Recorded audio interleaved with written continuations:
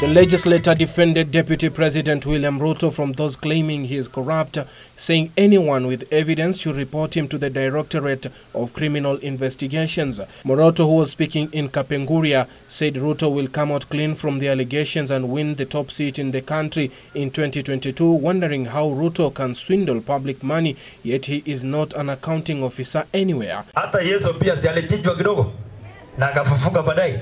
Kwa hivyo tusiokope ile chafu William Ruto anawekwa.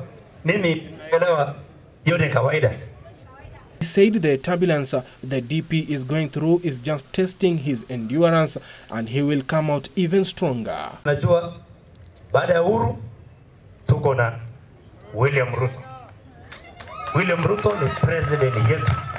Hii ingine ni kelele ya kando. Unajua na